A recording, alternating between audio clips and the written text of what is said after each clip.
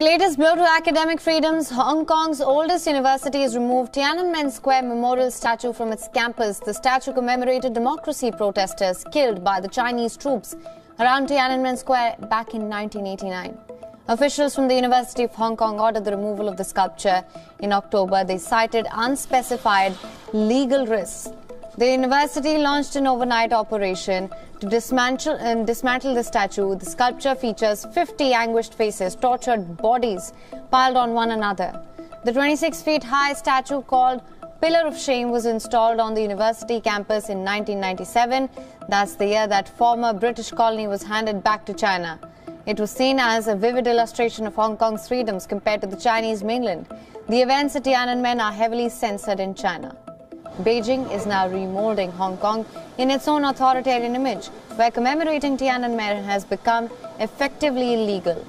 The statue was created by a Danish sculptor, Jens Galschiøt, and who expressed shock at this move against his private property. Galschiøt has said that he would claim compensation for any damage to the sculpture.